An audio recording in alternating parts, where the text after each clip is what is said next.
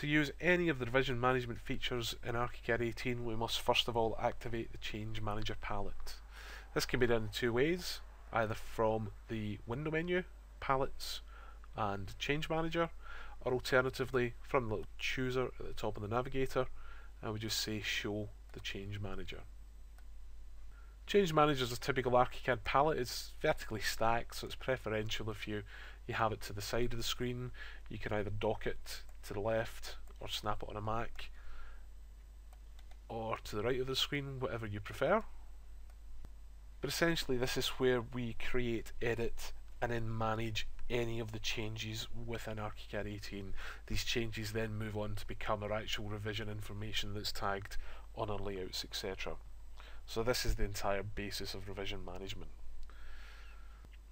The palette's very simple. It's in two halves. The top part tracks the changes and the bottom part then links or shows the elements that are linked to those changes, and these can be tracked throughout the rest of the model.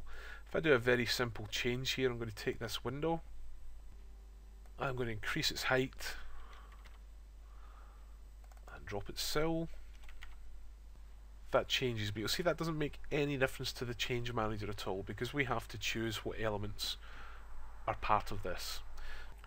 So with this window selected, what I'm going to do is pick on this button here to create a new change.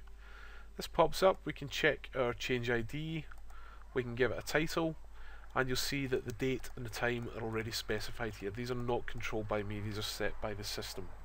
So this is the username that I've logged into the computer as, and the date and the time as per the system date and time.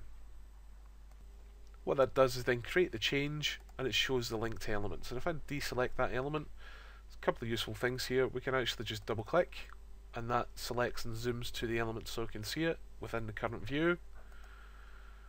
If I switch to the north elevation and again double click, then again it selects the same element within that particular view. So this is the first step in the process of tracking our revisions.